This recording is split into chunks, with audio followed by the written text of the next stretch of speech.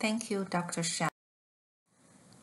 Today, I'm going to talk about the Paris system for reporting urinary cytology and the results of our study of more than 27,000 cases with a significant reduction of atypical diagnosis with implementation of the system. Urothelial carcinoma, abbreviated as UC, is the most common malignancy involving the urinary tract. Due to a high recurrence rate, long disease course, and intensive surveillance strategies, management of UC is very expensive. Urinary cytology is a non-invasive and cost-effective screening and diagnostic test used in hematuria workups and surveillance intervals for patients with UC.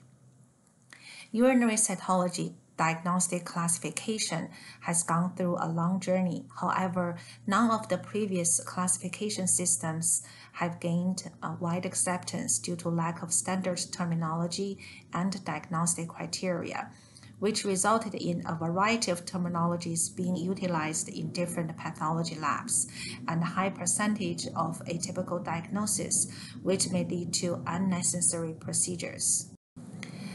The need to standardize terminology and reporting was recognized in 2013 International Cytology Congress in Paris.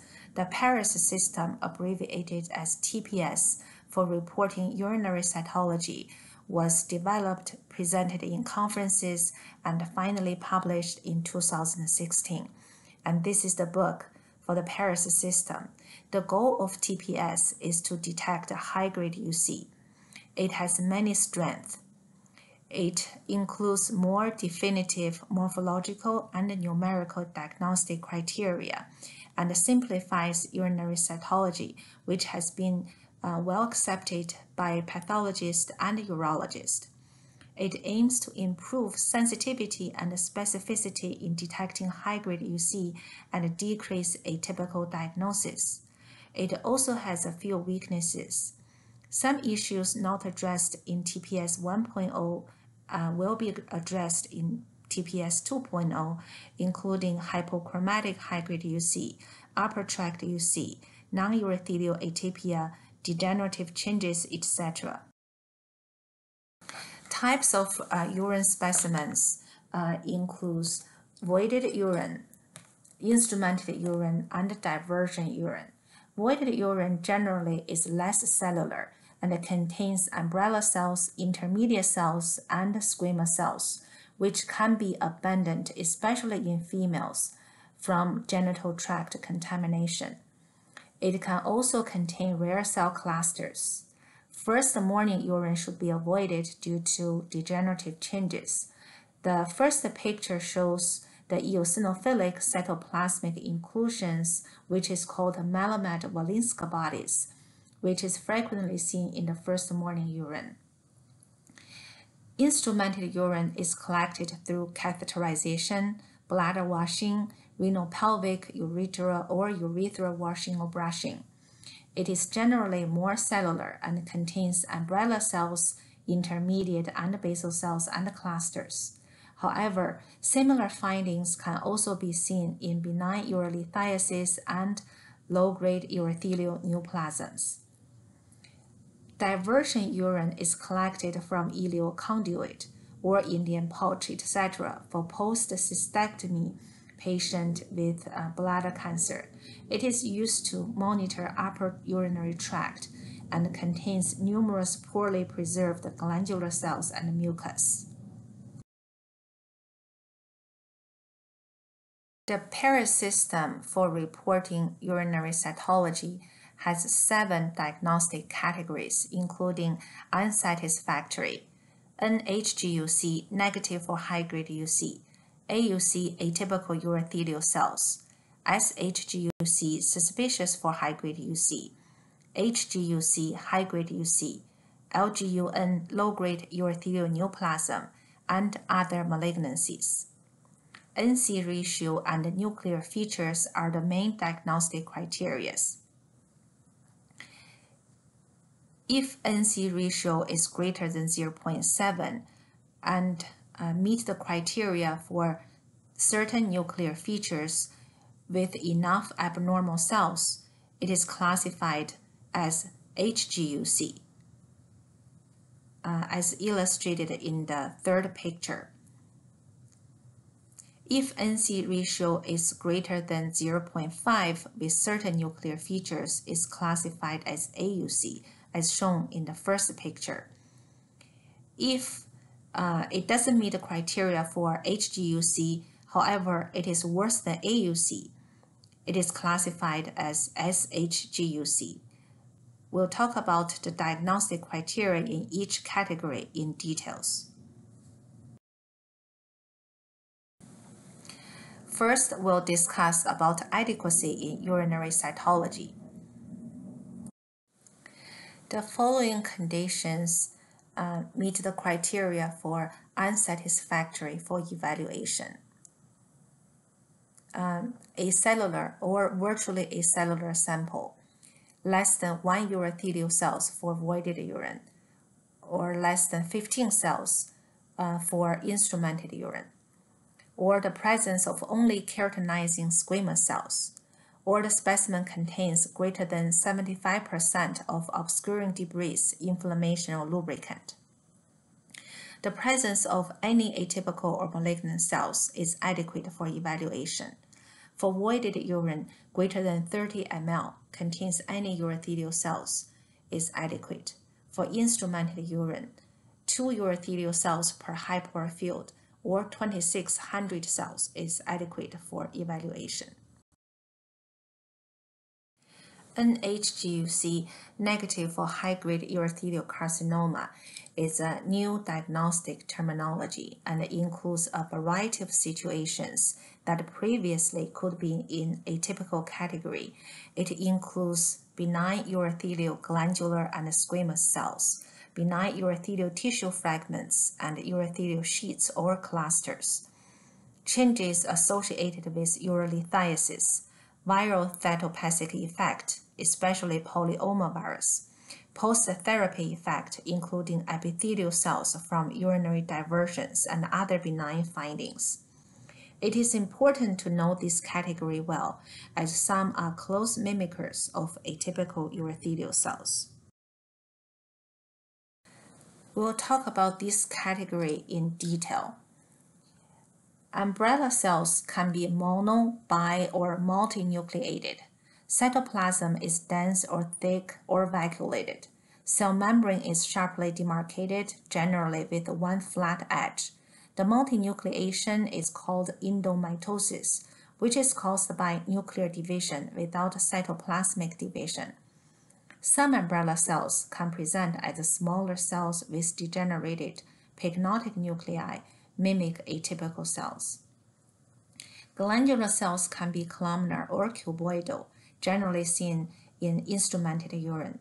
They may be derived from cystitis cystica at glandularis or female G1N tract. Renal tubular cells are small, generally poorly preserved, with pyknotic and dark eccentric nuclei, and granular cytoplasm.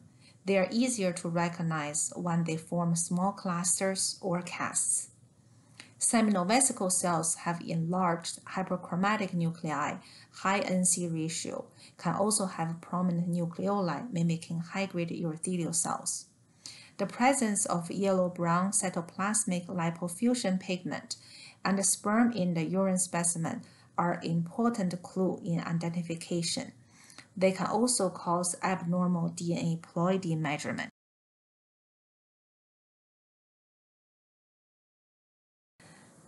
Intermediate and basal cells often desquamate in clusters with stone, infection, or procedures. The cell cluster with urolithiasis can be 2 to 3 dimensional sphericals with smooth cytoplasmic contour. Intermediate cell clusters may have feathered appearance toward the periphery. These clusters can be abundant in instrumented urine, but can also be present in voided urine. When the clusters show no obvious cytological atypia and no fibrovascular course, they are considered pseudopapillary and should be classified in the NHGUC category. But a comment could be added that Low-grade neoplasm cannot be ruled out without clinical correlation, as urine cytology has low sensitivity in detecting low-grade urothelial neoplasm. Polyomavirus is widely present. The typical findings have been described as decoy cell, comet cell, or net cell, with large homogeneous, opaque, or ground glass intranuclear inclusion. However, in different stages of infection, the cytopathological features may not be typical. When the viral particles leach out, chromatin may be coarse, mimicking high-grade urothelial cells. An atypical diagnosis may be rendered.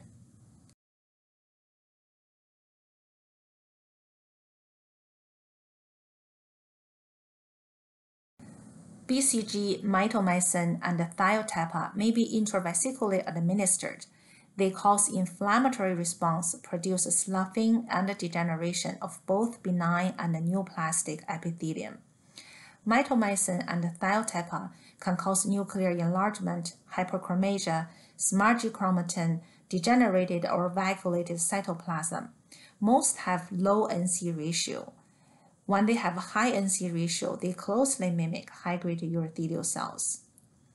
Systemically administered drugs, such as cyclophosphamide and busulfan, may also cause marked cellular abnormalities. Radiation effects are characterized by cytomegaly, with nuclear enlargement, multinucleation, and abundant vacuolated cytoplasm maintaining low NC ratio. Next diagnostic category is AUC, atypical urothelial cells. The diagnostic criteria are as follows. For non-superficial and non-degenerated cells with increased NC ratio of greater than 0.5 plus one of the following nuclear features, hyperchromasia or irregular clumpy chromatin or irregular nuclear membrane.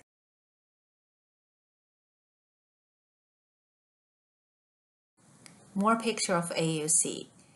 They all show increased NC ratio. Some clusters show irregular nuclear membrane, some show nuclear hyperchromasia, some show irregular clumpy chromatin.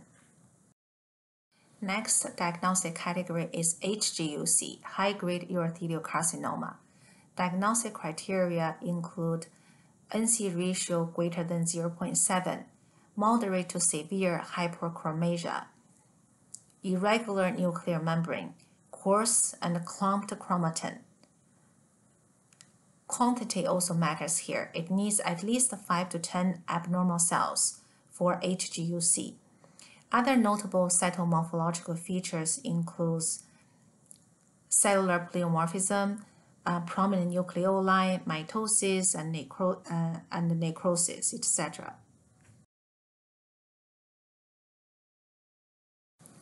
Urinary cytology has high sensitivity and specificity in detecting both high-grade papillary urothelial carcinoma and CIS. And the pictures shown here demonstrate the nuclear feature of high NC ratio, hyperchromatic nuclei, and nuclear pleomorphism, irregular clumpy chromatin, irregular nuclear membrane. Next category is SHGUC, suspicious for high-grade UC. The diagnostic criteria include increased NC ratio and hyperchromasia plus one of the following, irregular clumpy chromatin or irregular nuclear membranes. For NC ratio, TPS book use 0.5 to 0.7, which is similar to AUC category. However, recent lectures from Dr. Wachek and Dr. Barkan used NC ratio of greater than 0.7, which is close to HGUC category. I hope TPS 2.0 can better clarify the discrepancy. The quantity matters here. If only less than 10 abnormal cells, even though they meet the criteria for high-grade UC, they should be classified as SHGUC. And this is the diagnostic approach used by Dr. Barkan. AUC is classified as mild atypia. HGUC and suspicious for high-grade UC are classified as severe atypia with similar nuclear features but different quantity. NC ratio is an important diagnostic criteria in TPS. Studies have shown that human eyes are accurate in estimate NC ratio close to 0.7. However, it's much less accurate in NC ratio close to 0.5. This chart is helpful in training your eyes to estimate NC ratio.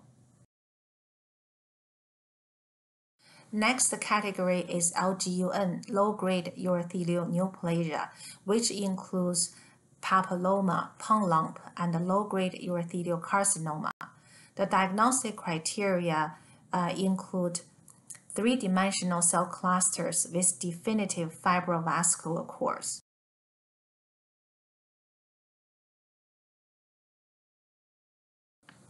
Studies have shown that cell block is helpful in identifying fibrovascular core. However, cell block is not routinely done in most practices. In our practice, LGUN is a very difficult diagnosis without concurrent biopsy or cystoscopic correlation. The last category is other malignancies, including primary carcinomas such as adenocarcinoma, squamous cell carcinoma, or small cell carcinoma, and secondary malignancies, including extension from adjacent organ like prostate or renal cell carcinoma, and metastasis. A few examples here. The first picture shows adenocarcinoma with eccentrically placed irregular nuclei, clumped and hyperchromatic chromatin with finely vacuolated cytoplasm. The second picture shows a clear cell adenocarcinoma of the bladder with a hobnailed cell configuration with abundant, clear, and vacuolated cytoplasm and a centrally located nucleus and prominent nucleoli. Lymphoma and melanoma can also be seen in. This table illustrates the risk of high-grade urothelial carcinoma and clinical management for each diagnostic categories in TPS. One specific point to mention is the management of AUC, which has been a dilemma for urologists. AUC used to include a wide spectrum of benign to malignant conditions. Now under TPS, conditions like reactive inflammation, polyoma, urolithiasis, treatment-related changes are now classified in negative NHGUC category. AUC rate is lower in most practices for TPS, and AUC is a more serious diagnosis. Another point to mention is the potential value of ancillary tests like Eurovision FISH, especially in AUC and SHGUC category. I will briefly talk about our recent publication in cancer cytopathology. Dr. Tian and I worked together to implement the Paris system at Informed Diagnostics. We studied more than 27,000 cases on the impact of TPS implementation in our institution.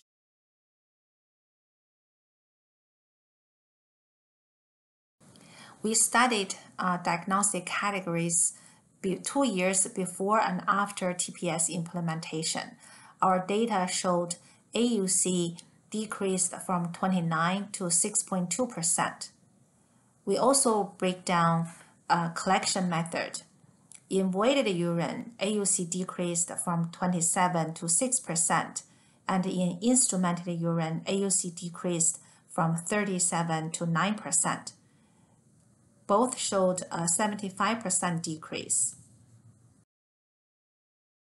We also examined the Eurovision FISH results and follow-up surgical results when available in different urinary cytology diagnostic categories. AUC associated with positive FISH increased from 16.7% to 37.6%. AUC associated with follow-up high-grade UC increased from 9% to 57%. This table showed the cytology performance in detecting urothelial carcinoma. The performance of AUC for detecting high-grade UC was significantly improved, as shown in the red font. The specificity was increased from 49 to 86%. Positive predictive value was improved from 9 to 39%, and the accuracy was improved from 50 to 85%. In conclusion, implementation of TPS resulted in a significant decrease in atypical diagnosis and a significant improvement in specificity and PPV in detecting high-grade UC. AUC was significantly better correlated with Eurovision results, which decreased Eurovision test requests and saved medical cost. AUC should be considered a clinically relevant group and requires a more serious clinical workup in the TPS era. Lastly, urine cytology has low sensitivity in detecting low-grade UC. The sensitivity may be even lower in TPS. It is very important for urologists to understand the limitation of urinary cytology and the implications of the changes introduced by TPS to best manage and care for their patients. Thank you very much.